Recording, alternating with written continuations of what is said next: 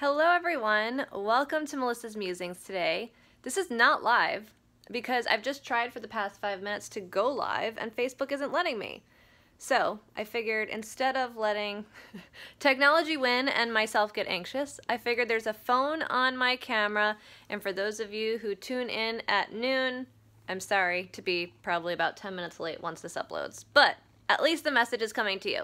So it's Boots and I. Today's a casual day, or more of a casual day, because it's a get everything done day, and we don't actually have any meetings until later this afternoon. So that I need to look presentable for. So today we've just been getting things done, and I don't want to take that lightly. We've been getting things done. We've been getting a little bit gritty today with our to-do list and the things that we get to do with our house and our maintenance, because sometimes when the going gets tough, we just gotta hustle up and do it ourselves. And one of the things I very often get asked in kind of coaching conversations is, what do you do when the going gets tough? Or how did you make it through the difficult times?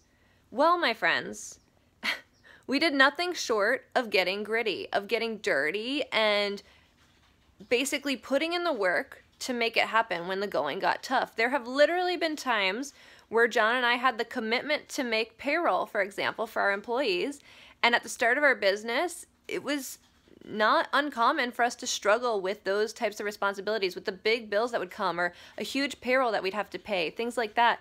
And what did we do when those times came? Did we fold? No. Did I lay in bed and cry as much as I wanted to, and probably gave myself permission to for a few minutes? No. Realistically, during those times, we had to get out and hit the pavement. We had to put the efforts in and propel ourselves forward through that really tough time, whatever it was, whether it be an unexpected bill, or whether it be, a huge deal falling out, or funds not coming through that we were expecting, or whatever it looked like at any given time. When that going got tough, we needed to not fold and give up, even though that's what we so wanted to do in those moments. Instead, we kind of needed to double down and instead put in even more efforts and get more aggressive in order to make those ends meet, in order to make things work. And so even today, when John and I are given challenges in our business or in our life, like today we've had a really interesting 24 hours with a couple of our transactions, and the recent rain that we had did some damage to a few different things on our property. And one of the things that we worked on this morning was kind of recompiling our front yard. Our entire front yard washed away last week in the rain. And instead of hiring landscapers, which I absolutely could have done, there was some space in our calendar this morning. And we got gritty and we got dirty, and we probably saved ourselves at least $100, probably 200, because we were both out there, and our trusty, amazing assistant, shout out to Therese, was out there as well. And many hands make light work. But we got it done, and we got gritty with it. And so often when we're given the tumultuous times or the really rigorous times where it feels like we so badly want to just give up, know that by doubling down and putting those efforts, you are getting yourself out of it. But I also do want to be, and not a but, and I do want to fully acknowledge, though, that we're all human beings. And sometimes the going is fucking tough, really tough. And there are days, like this morning, had a real interesting morning with a few different things, work, my health, few things came up, and felt really anxious this morning, gave myself a few minutes to cry, and then I said, you know what, Melissa, you dictate the way that your day is going to go. You can either be mopey all day, or you can put your sweats on, you can get out and do the yard work that you were planning on, you can get to the things on your to-do list, and you can buckle down and get it done.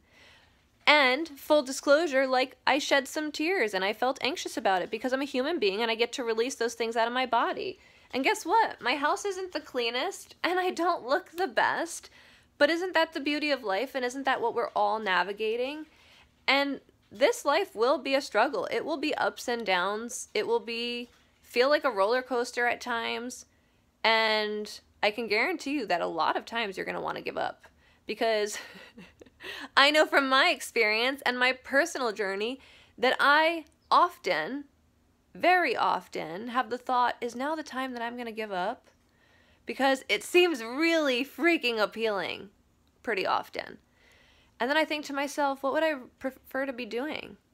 And there's nothing that I feel like I would love more than what I do right now. So I buckle down and I shift into the smile and I allow myself to release whatever it is that I need to release in that moment, whether it be tears or frustration or anger, and I move forward and I buckle down and I get it done, and I put on my sweats on some days, and I live in a messy house on some days even though it bothers me, because such is life, and we get to take it day by day, and we also get to be kind with ourselves while we're crushing it and being super gritty.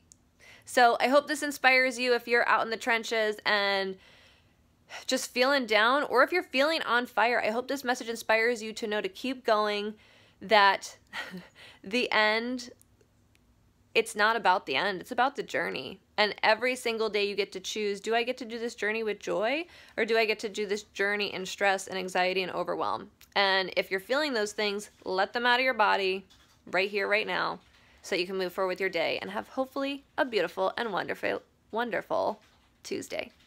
Love you guys.